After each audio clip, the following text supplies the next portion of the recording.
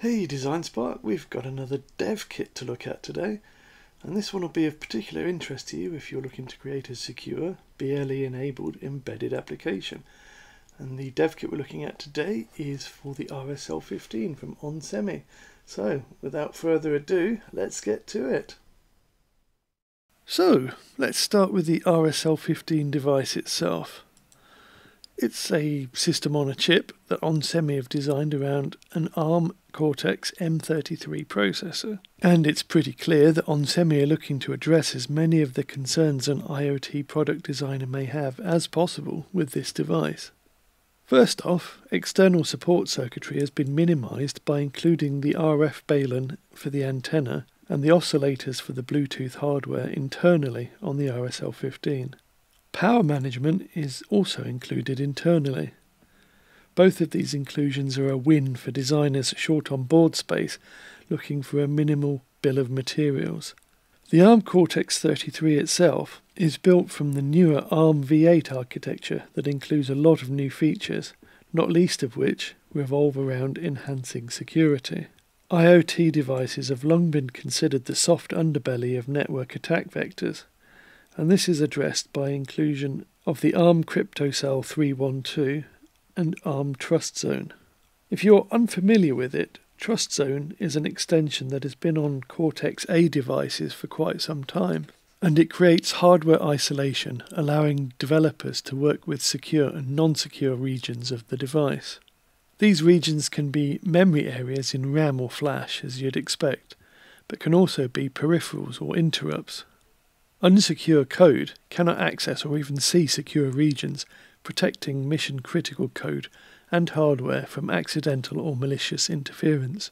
It is set up so the equipment can be securely managed through its life cycle stages, such as a manufacture state where encryption keys and a secure bootloader would be installed before being put into a secure state for delivery to a customer.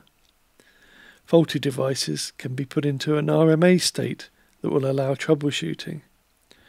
The point is that when running, user code must access secure APIs in order to use secured resources, and only authenticated code is allowed to run, which hardens your devices against malicious actors. Not only is it secure, but the RSL15 is also extremely low power and very efficient. So good, in fact, that it tops out the ULP Mark core mark table for its class.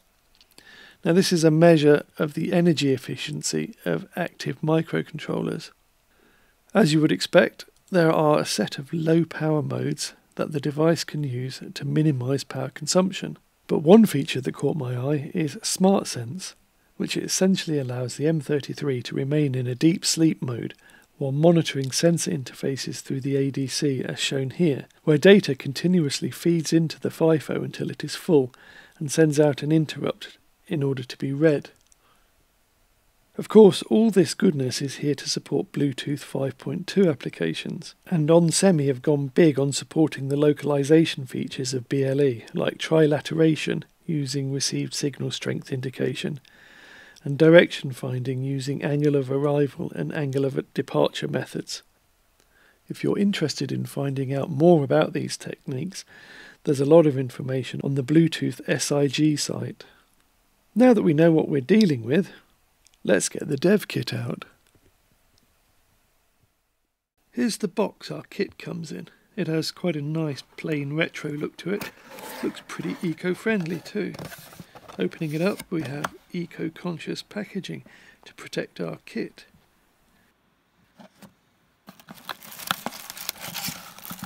And turning it over, we find our USB-C cable to connect to our PC.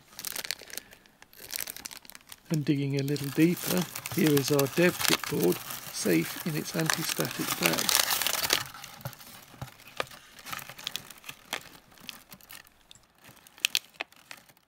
When we take the board out of the bag, the first thing that strikes me is how relatively low density the layout is.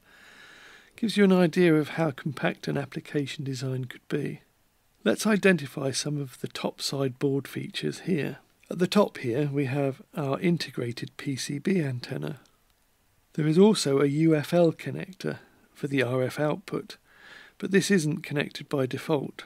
We have a couple of push button switches, one for reset and the other is a user switch connected to GPIO 0.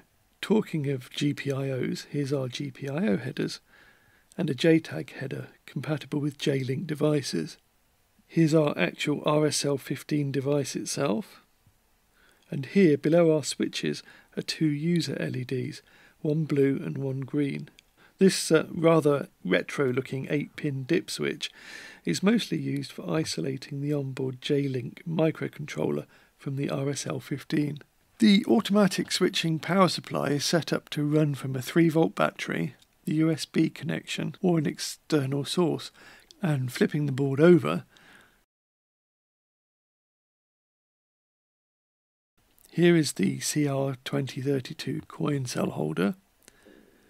Here's the USB connector, and this is the MCU controlling the USB interface and running our Sega J-Link debugger. Okay, so that's our board. Let's power it up and check out the SDK.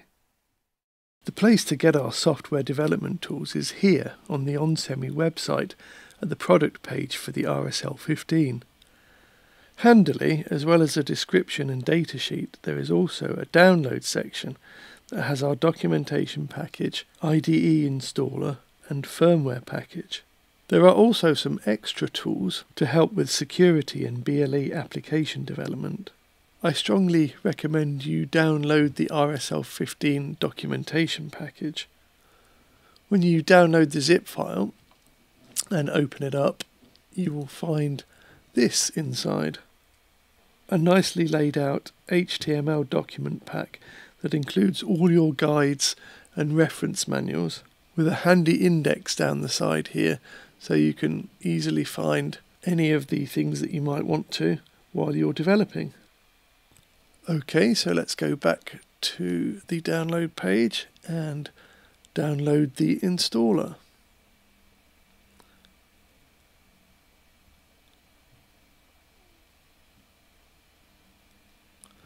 So that's downloaded. Let's go back and also download the firmware package.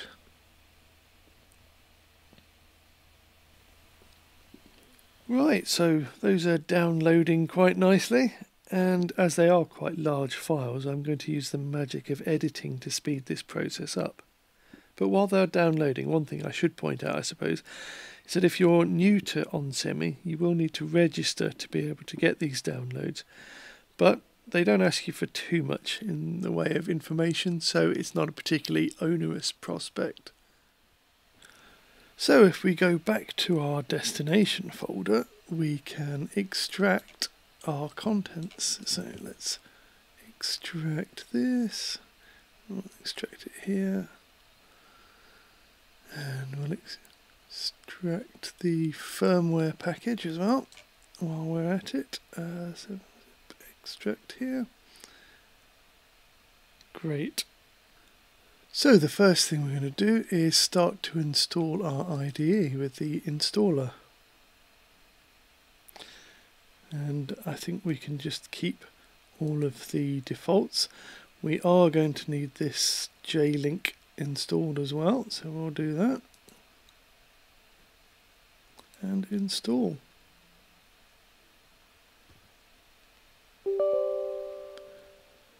Yep. And this is going to take a few moments, so I'll speed the process up again. Okay, great. So before we run this, let's just install the Sega components that we want as well. Let's agree to that and keep on with the default settings. And okay, and we'll finish, and we can finish that and launch our IDE. And first thing it'll do is ask us for a workspace, so I'm going to keep the default again.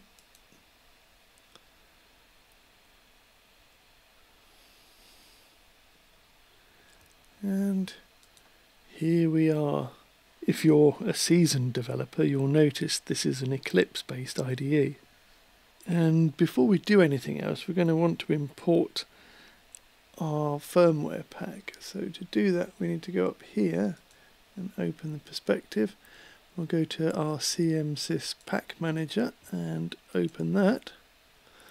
And from here we can open this to import our files.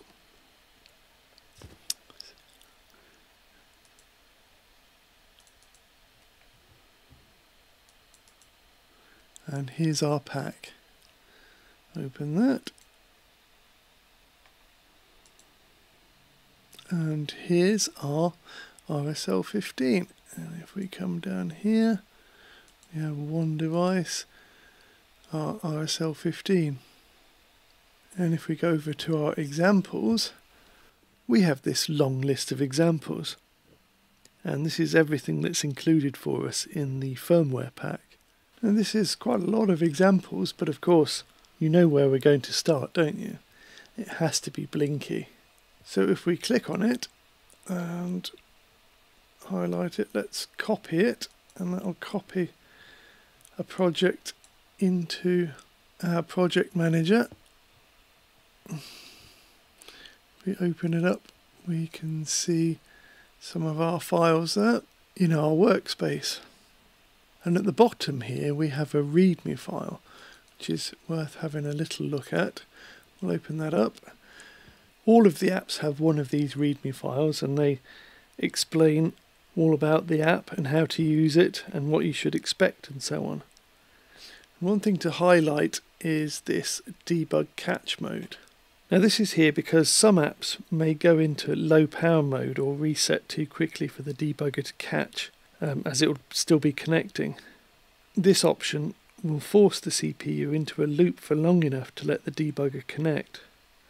It's a useful bit of code, and you will probably want to include it in your applications as you develop them. Anyway, let's get back to building the Blinky app. So first off, what we're going to do is create a debug version of this, so we'll build it.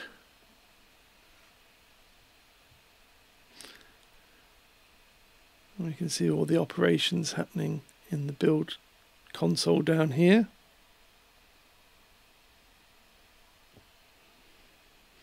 And voila, our Blinky app is built. So now that our program is built, we have a new folder here called debug, and inside our debug folder we have a hex file, which is an executable that we can flash using something like JLink Commander, and we also have our debug code in the form of this blinky.elf. So let's have a go at debugging. And to do that, we're going to right click on here, go down to debug as, and we're going to go to the debug configurations. And here we want to be going to the GDB Sega JLink debugging, and we'll click on that and double click on that, and that'll give us a new configuration. So if we go into our debugger setup, the first thing we want to do is put in our device name, which is RSL15. We want to make sure that we remove this no GUI option and just check that the interface is SWD. That's good. We go up to startup. We want to make sure this initial reset and halt is unchecked, and if we apply those and debug, away we go. And we're launched. Okay, we'll do something about that firmware update in a little while. And we are going to switch to perspective. And here we go. The app has run up to the first breakpoint, which is right here at the beginning of the main function, and if we hit resume it will run, and hopefully you can see the lights flashing there on our board. Fantastic. So now we have our first application running. Okay, I'm going to stop that now. So, what do I think of the RSL15 Eval Kit? It's certainly a well-supported board with a long list of examples to show off its functionality. Now obviously I haven't been developing in earnest here, but I've certainly enjoyed getting to grips with the RSL15, and it's been pretty easy, which is of course down to how well supported it is. So what I would probably say about the RSL15 is that it should definitely be on your contender list for BLE applications if you happen to be in the market for a new BLE system on a chip. Well, that's about all we've got time for today. So I hope you enjoyed the video, and I hope to see you again soon. Until then, goodbye.